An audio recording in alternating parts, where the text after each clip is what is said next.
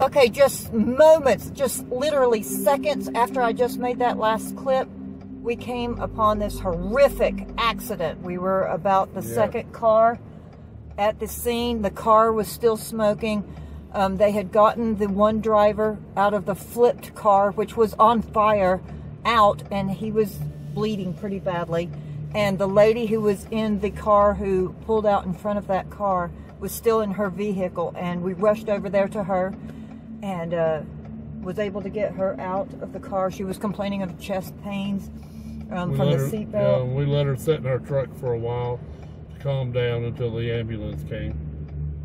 And she's very upset. I don't think she's hurt too badly unless she has internal injuries that we don't know about.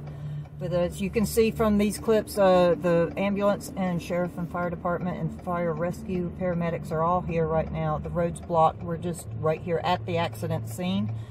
And the paramedics said thank you for helping as much as we could. I don't know, we didn't do anything but let her come sit out of the cold inside of the truck till the ambulance got here. But I hope that they will be okay. When you see something like that, it's just it's nerve-wracking. It's to say the least. It's gets you jittery, and we were scared there for a few minutes we needed to get away from that car because that car was literally on fire. Yeah, the one turned over was on fire, so we had to get her away from that. But I hope they will be okay. And we're just minutes away from our stop in Shelby. Just literally like 5 or 6 minutes. You know, whenever you see something like that happen, or a terrible accident like that, it really gets your heart, because we're on the road so much. All of us transporters are on the road so much, and it really makes things come into perspective how much. Tell your loved ones you love them.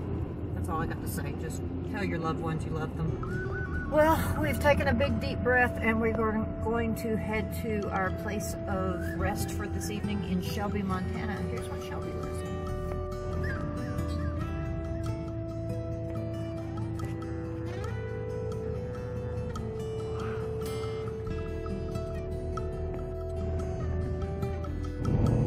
You can still see the lights. You can still see the lights of the accident scene down there.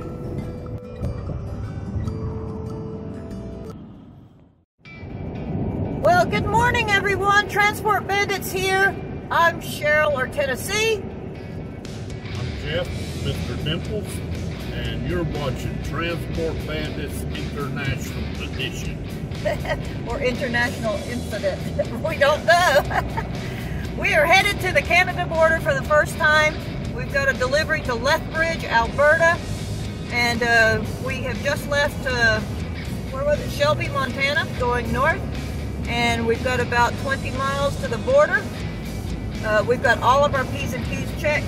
Our Arrive Can app is already filled out.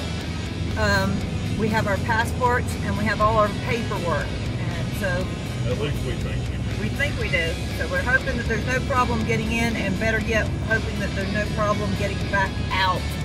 So stay tuned for our Transport Bandits Go International. Mr. Bones, he's pretty nervous about going into Canada and coming back out. He's got his passport right with him. Take a look at this. So, hopefully he won't have any problems. I don't know how they feel about transporting damn things. Do you? Mr. Bones, may not care if he has to sit at the border until we get back. You know why? This is one thing that Mr. Bones cares about. This is one thing he cares about. Yes. He doesn't want to stay in Canada. He doesn't want to be confiscated. Look at him. He's got his passport with him.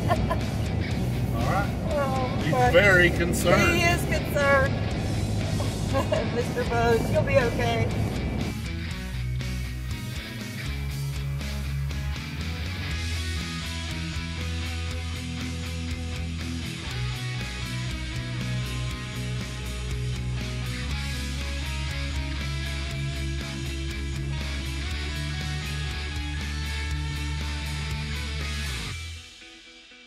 Okay, Canadian Customs loaded trucks must stop. Here we go.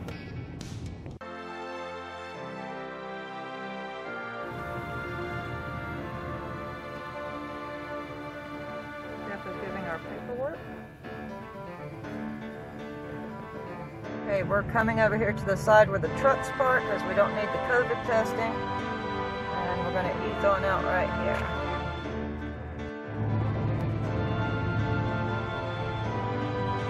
And we're through. Okay, now we need to stop in the Canadian weigh station. It says anything over 4,000 kilograms, and that's 8,800 or something pounds, which we are. So we're going to be pulling right in here to the Canadian welcome station. Welcome to Alberta. Okay. We're through. We're through. And it was easy. We did not cause an international incident. They were like, okay, we want you in here. Just give me. The Arrive Can app worked perfectly. They were like, Mr. Dimples, heck yeah, come on in. Transport Bandits International. Subscribe now. All you Canadians, subscribe. Transport Bandits. Actually, that would be Transport Bandits in. We won't be out until a few hours after we make our delivery. So stay tuned. We're deep in. Yep, we're in Canada and we're going to make our delivery. Stay tuned. Show you how our delivery goes. Show you a bit of Canada. She's going to show you a bit of Canada. I got a little hint for you. A little spoiler alert. What? It looks a lot like Montana. It looks exactly like Montana. Don't know what I was expecting. Okay, so we were going to stop and get some lunch and hopefully order some Canadian bacon, or that would be ham. But everything's closed. Everything's Shut down closed. tight. They're terrified of Corona. The only documents that they needed to see at the border was our passports and our barcode manifest, the one that we got emailed to us from Marcus at Synergy, that I printed off in the vehicle before we got here. That was the only thing they needed to see from us. It was kind of disappointing. It wasn't for me. I wanted to breeze right I mean, we got a whole stack of papers and they only wanted one. Yeah, we got And like our passport. a massive amount of What's paperwork. going on? No strip search? Come on. No strip search. The speed limit is 110 kilometers. And what is 110 kilometers? I'll let you know right now. That is about 68 miles an hour.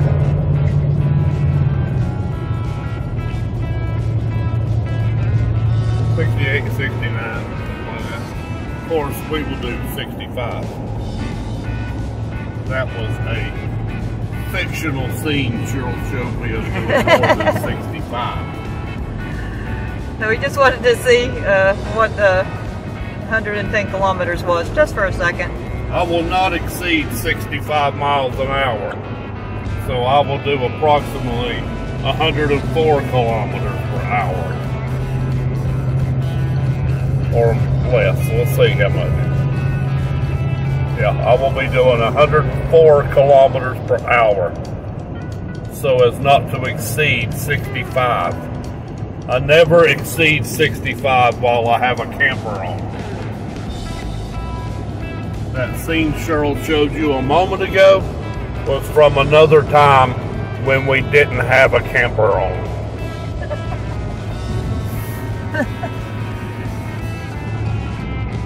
All right, let's head to Lethbridge.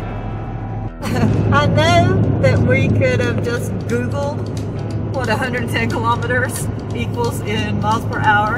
But that wouldn't have been near as much fun. That wouldn't have been as fun. Come on, we're the bandits. Come on. Again, I did not have a camper on when I did my test.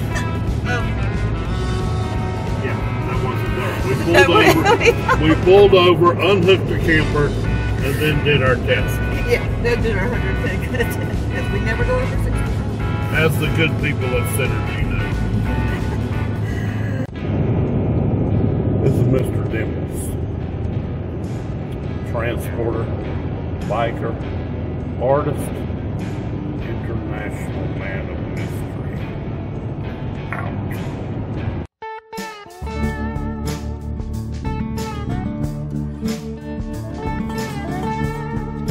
Okay, we've made it to Lethbridge.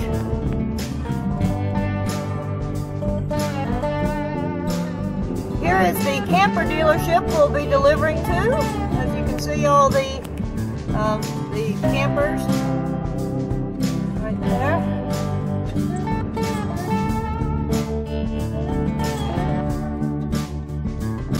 Okay, we are now seeing the dealership is now inspecting the unit. We are unhooking everything. Get everything down and off the camper. Got our tags off. We'll unhook everything except for the battery.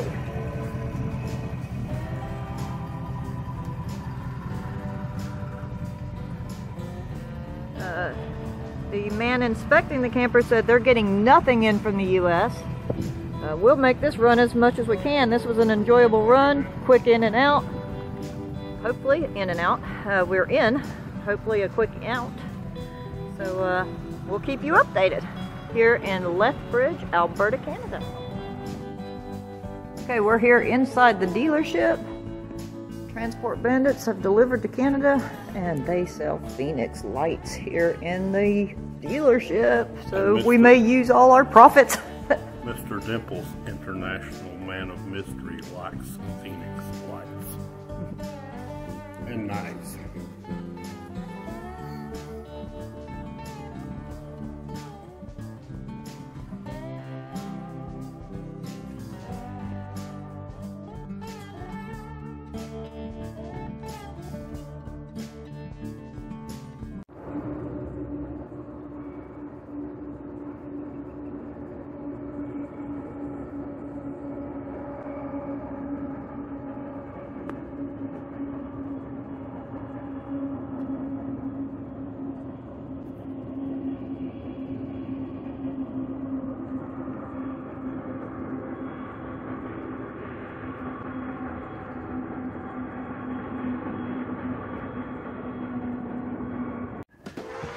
Hello. Hey, this is Lethbridge, Alberta, Canada. And what you're looking at right here is the Lethbridge high-level trestle bridge. It is the world's longest, world's highest trestle bridge. This is information you will get nowhere else but here. Look at that. And we just saw the train come across this trestle bridge. It is a scary looking ordeal. It's still coming across. Still coming across. It's all right. This is one of the attractions you can see in Lethbridge, Alberta, Canada. And it's pretty cool. And this is the kind of things you see with a beautiful lady like this when you're an international man. All right, let's check out some other scenes and head back to the United States. We made a successful delivery of our unit, and now we're going to grab some lunch if we can and head back to the United States. Let's go see if we can find some bacon. Or, in other words, Ham. Ham. Goodbye. Hey.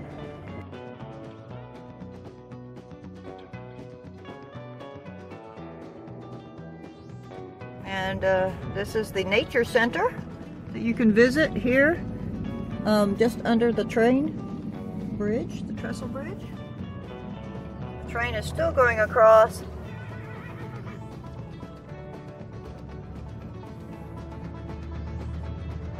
We're going under the train.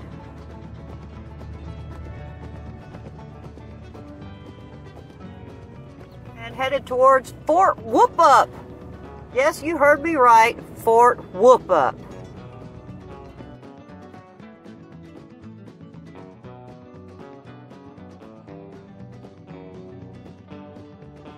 This is Fort Whoop-Up, right there.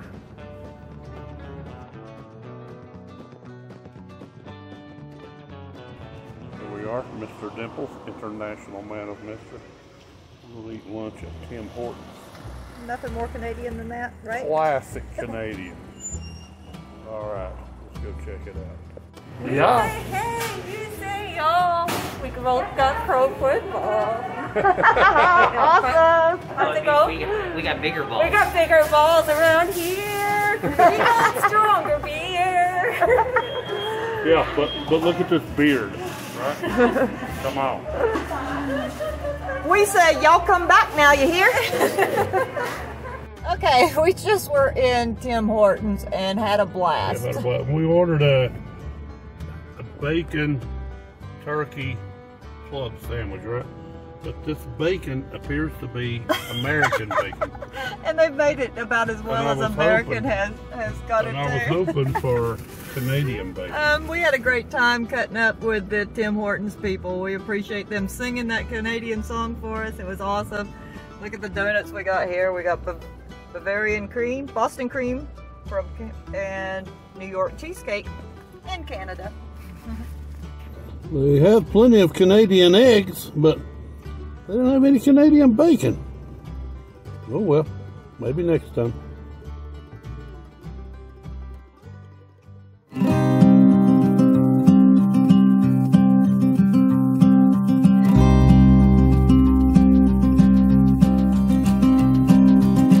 Hey. Pretty good. Alright, so have you been through this machine before? Nope.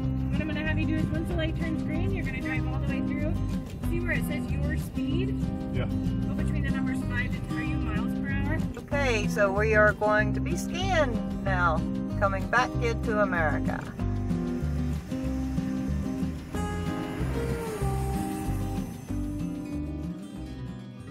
God bless America! Mr. Dimples here. Now, man of international history. God bless America. And it was much easier going into Canada than coming back in. Although it was easy coming back in as well. The procedure was You pull up to the window, give him your passport. He asks you a lot of questions that, you know, he didn't really need to know. I think he's trying to trick you up. I think they train them that way. okay. So when we were at the window, the Border Patrol agent will ask you questions, and then you just answer them. If you have nothing to hide, then you don't have nothing to worry about.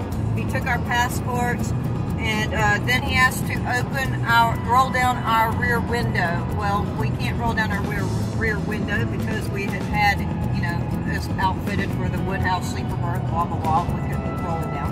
I was going to open the door for him, but he come out of his little shack, opened up the door himself, went through some of our stuff, made some comments, you know, like, oh, somebody's got a big heavy kill here, they're expecting to get cold, you know, trying to be friendly, but really, it was just his way of going through our stuff. Well, he just looked around a little bit underneath the pillows, and then he shut the door, and then he said, you are a commercial vehicle. He said, normally we would have to pay $13.50 for the commercial vehicle fee when we come back through. I ain't paying nothing. Synergy will pay that. Well, Synergy would reimburse you for that, of course. But this time we did not have to pay because the Canadian officials weren't doing it for some reason this week. COVID. Because of COVID, they weren't taking the $13.50, so we didn't have to pay that. But I know that we will in the future. I asked him. He said, yes, we will have to do that in the future, and gave us this little like informational packet about paying that commercial vehicle fee. Then he asked us to pull forward to the x-ray machine, and so we just pulled forward. And the lady met us there. She told us how to drive through the x-ray machine. We did that. And then we got a little concerned because she walked over to the bay's doors, and I thought, oh no. I thought for sure she was going to open them and say, come on in. And they would pull out everything from our truck, and we'd have to pack it all back in, search our truck. She was just checking the x-ray. She was just checking the x-ray. She said, you guys are great to go on through. Have a great day. So we just rolled on through. Yeah, back at that point, I got concerned and I asked her, am I going to have to go through this x-ray machine every time I come across this border, because, you know, this might give me brain cancer or something. Build up in your system, right? And she said that it was just a random thing. She said this morning she comes in and she added on her email, X-ray truck. And she said that the X-ray machine actually has less radiation than eating a banana a day. Now, where did she get that information? I don't know. I'll be honest with you, Mr. Dimples does not believe that. Because if this machine is powerful enough to X-ray your truck, it's putting something in you. Anyway, it was easy. It was easy to cross the border. It was easy for us this time. Now, it may be a completely different story next time. And so, you're going to see the Transport Bandits going to Canada more often. I want to go to BC. I want to take that ferry to Newfoundland. You know, in a couple years, you might see me grow like a 6 toe or something. I don't know. From the X-ray machine. All right. Okay, so that's it for the Canadian Maybe crossing. I'll grow a third nipple. I don't know. No, third nipple. Ever. Who knows?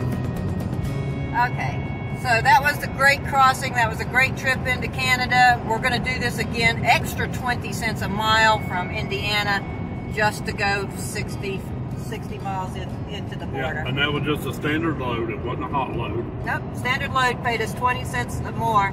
And that's Synergy, and it was fantastic Synergy. Thank you. We're going to try and get us some hot loads or old loads. Thanks for all that work you did, Marcus. Yes, thank you, Dispatcher Marcus, for submitting all our paperwork 4 times. 4 times over, because you have to make sure you've got both names on that Canadian manifest. If you're team driving, your dispatcher needs to submit to the Canadian government your Canadian manifest. Make sure there are both names on the manifest. You got to make sure your license plates are correct. All that stuff. Let your dispatcher go over those papers with a fine-tooth comb when you get those back. Make sure there's nothing wrong. You don't have to worry about none of that. Your dispatcher will take care of all that. You just have to look at them and make sure your license plate and your name is right and that kind of thing. And all you need to cross into Canada was the passport, the manifest, which has the barcode at the top that I printed off yesterday. That's all he wanted. That's all we needed, other than that we had already filled out the ArriveCan app and filled that out, answering the COVID questions of why we would be exempt from quarantining. And they already had that on their computer, so it was so easy. Yeah, it was easy. So we're definitely going to do this again. So look for us in the future running to Canada. Maybe we'll go to Banff next time, Banff National Park, which is awesomely gorgeous. Banff, Jasper. Awesome. You ready to head back to Indiana now? Yep. We're going to go see if we can find a load going south. And let's have some fun deadheading, because this is the fun side of RV transport. After we've left the camper in Canada, we can have fun. Yeah, we'll have fun deadheading, but I had fun taking the camper out. I did too. I had a great time. We saw all those buffalo. Yeah, but I think I did get some clips of buffalo. We saw the wild horses. Wild horses. We saw some more wild horses. Didn't get the camera out in time. I saw a pronghorn. But we're going to show you on the way back, hopefully, we're going to show you some more bison. We're going to try and look at some of the world's largest stuff, like New Salem Zoo, the world's largest cow. Join us for the fun side of RV transport. And now we're just going to have some fun on the way back, deadheading back towards Indiana. So join us for a ride, check out this scenery.